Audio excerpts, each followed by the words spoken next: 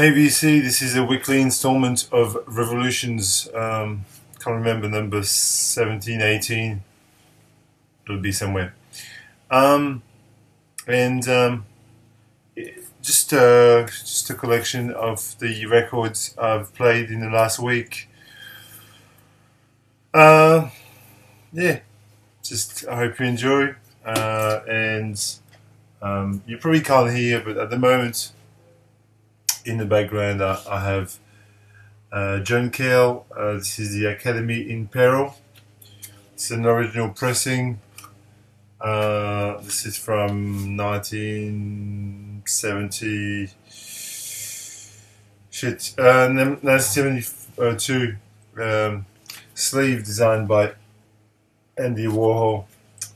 Yeah, it's a very cool record. It's quite experimental and very interesting to listen to. So that's what I'm listening to at the moment, and I have about 15 records there to explore with you and to just talk about. Yesterday I popped this on Catch a Fire by Bob Marley and the Wailers. Actually, I'll take the plastic off. This was the original sleeve, the Zippo cover. This is the deluxe edition, which I highly recommend to any fan of this record because it contains two CDs, one of which is the original Catch a Fire without the overdubs, and the other one's got the overdubs, the released version, because Chris Blackwell wanted the record to sound more sort of radio friendly, so he puts lots of different overdubs on the music. Bob Marley was not impressed at all. So I played this last weekend. Must have been last Sunday. I had this really great moment where I enjoyed this record. This is Yo La Tengo, and then Nothing Turned Itself Inside Out, which is a record from 2001, I think, from Yo La Tengo. I just pulled that because so much glare. This is a fantastic record, a very sort of dream pop, indie rock sound, much in the vein of what Sonic Youth did back then as well in the late 90s. It's a wonderful, wonderful record. Yo La Tengo, a band from Hoboken, New Jersey. They've been together for years and years and years, and this is one of their finest records. Not my favorite, but probably my second favorite. Here is a little known obscurity from Spain, actually. This is Pa Arriba. I'll put the name there. There you go, Pa Arriba. And the album is called Yo, La Doña y el Gripao. I've got no idea what that may or may not mean. This guy, I think this is Catalan rather than Spanish. Catalan being the language of the region of Catalonia, which is where Barcelona is. I think this is a psychedelic folk record, kind of like a 1972 version of a Devendra Banhart record. You know, it's got this kind of sort of dreamy, ethereal kind of pixie-like quality. If it makes any sense. You know, if you know Devendra Banhart, you know what I'm talking about. This is a very, you know, it's got this kind of, yeah, psychedelic folk tinge to it. And since we're talking about psychedelic folk, a nice little segue. I played the Madcap Laughs by Syd Barrett. This is the two albums that he released. That is the self-titled Barrett and the Madcap Laughs. And I only played the Madcap Laughs because I love that record.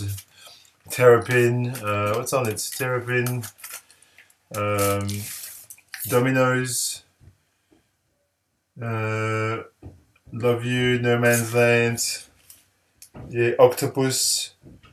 Actually, Dominoes is on Barrett, as it turns out.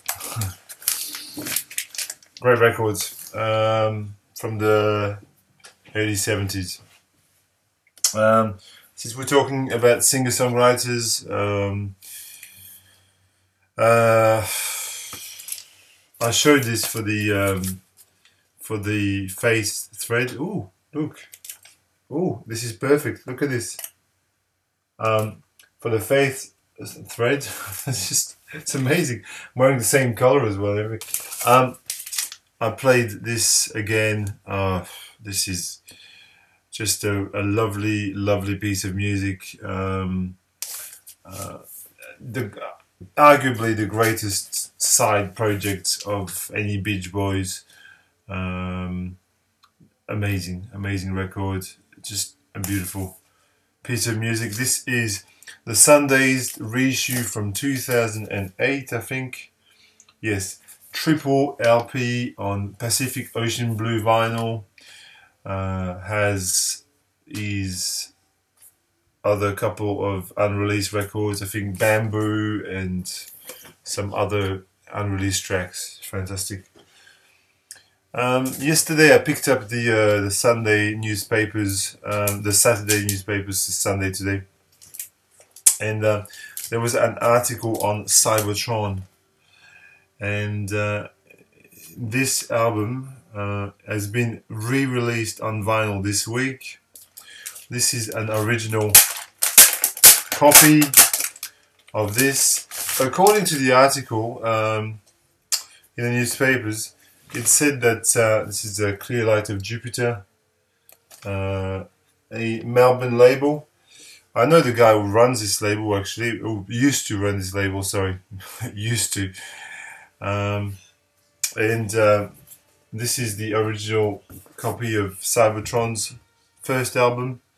And I read the article, actually, I slipped the article inside there. Here it is. And it said that this album here, first Cybertron record, one of the very first Australian electronic records ever made. This record was only pressed to 1,000 copies, so it's cool. So it's a real artifact, really. I mean, Cybertron. Steve Maxwell Von Browns was the leader, songwriter of Cybertron. Just amazing, amazing band. Again, for the face thread, I pulled this out, and this. If you take one record from all the records from this video, just this is the one. This is just an absolute masterpiece of singer-songwriter, baroque, pop, folk. It's very hard to define. This guy was a singer in the Zombies, and this album is just totally amazing. I mean, that's it. It's a classic from 1971, 1 year, Colin Blunstone. Go get. It's fantastic. I also pulled out some old classics about this. I don't think I show this very often in the VC. The Cramps with the songs the Lord taught us. The Cramps, obviously, cult kind of sort of psychobilly, rockabilly kind of crew with Lux Interior and Poison Ivy. You know, they would do gigs in mental asylums and stuff like that. They're just insane.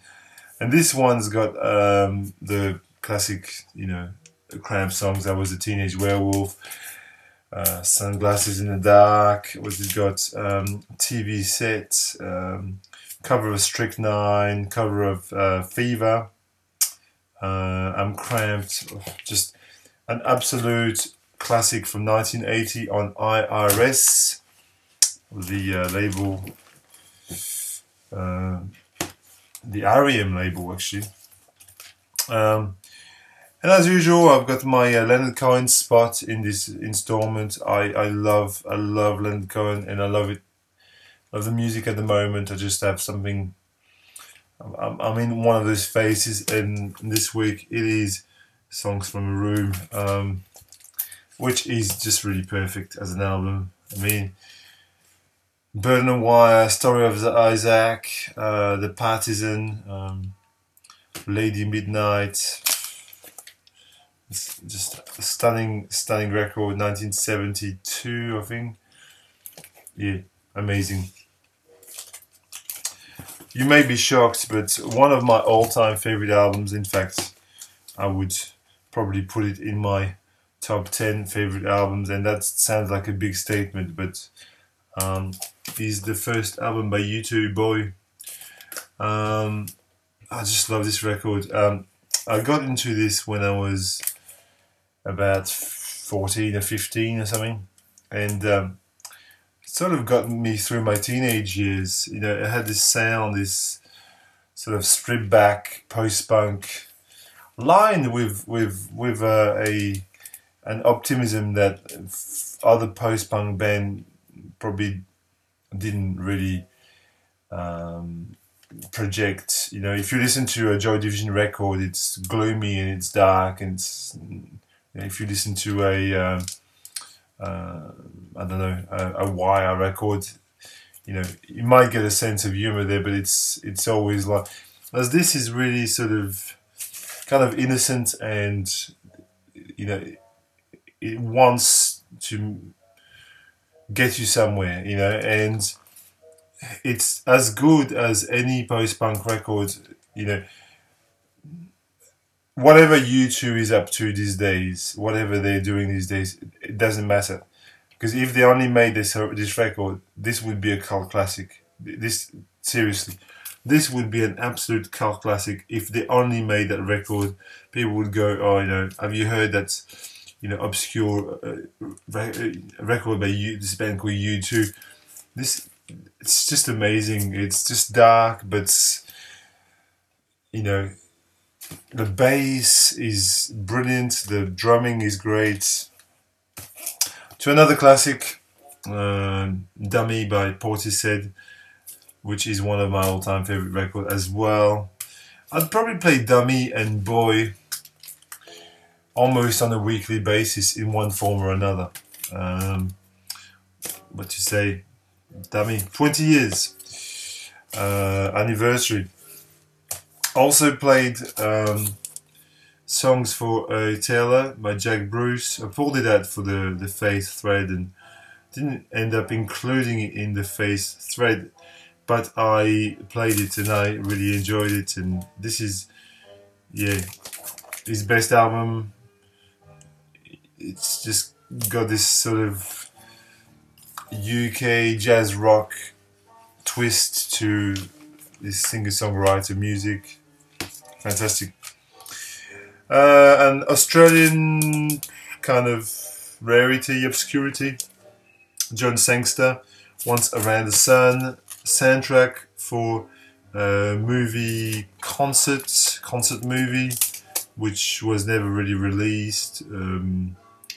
Lots of really far out, sort of borderline psychedelic sounds.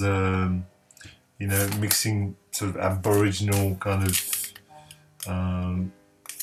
sounds with, you know, jazz and psych. Fantastic. A reissue on Roundtable, amazing, from a couple of years back. I absolutely love this record.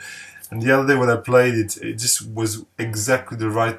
You know, sometimes there's moments you can play records and they work perfectly, and other times it just doesn't quite. Like, I was at home and I just put this on and it just blew my mind. It's just fantastic. Really, really great record. Brian Eno, David Byrne, My Life in the Bush of Ghosts from 1981. I've had this forever, basically, and I don't pull it out enough because it's just really, it was great. Shout out to my friend Champ Sounds, who loves this record. This is Gary Bart's NTU Troop, Harlem Bush Music, Uhuru on Milestone, stunning record. Basically one of the greatest soul jazz records, you know, from 1971 or 72. A couple more. I always love a bit of Rodriguez, not too much, but this is a best of compilation that came out in Australia in 1977 on Blue Goose. This is quite an expensive piece these days. You can find the reissues quite easily, but the great thing with Rodriguez is he's only put out 2 albums, so you know, on here you really have the best of the best of 2 albums, which it's not like you're spreading yourself over 10 or 15 albums. So you practically have everything that you need on there, and it's just great. Rodriguez, a singer-songwriter from Detroit, who was very popular in Australia and South Africa in the 70s and throughout the 80s and so on, but was kind of undiscovered in America. Nobody really cared. Fantastic voice, delivery, lyrics. Yeah, he's an amazing guy. This is a 2014 release which I played yesterday. Mac DeMarco, Salad Days. This is a great record. Not brilliant, but good enough to keep. One of that I will include in my top albums of the year in a month's time. Yeah, he's a Canadian guy, Mac DeMarco, and you know the music is classified as sort of slacker, sort of indie rock, kind of laid back grooves. You feel that he's almost asleep when he sings. And finally, this is a comp, Nick Drake, Made to Love Magic, that came out a few years back. Because it was 2004, yes, that's when I got this. Came out because they sort of unearthed a track called Magic, and they released it as a single when they put this compilation of sort of offcuts and kind of, you know, sort of alternate versions of songs. It's great. Anyway, that's what I've got for you this week. I hope you enjoy, and you know, keep it up, VC, and thank you for your face responses. Thank you, VC.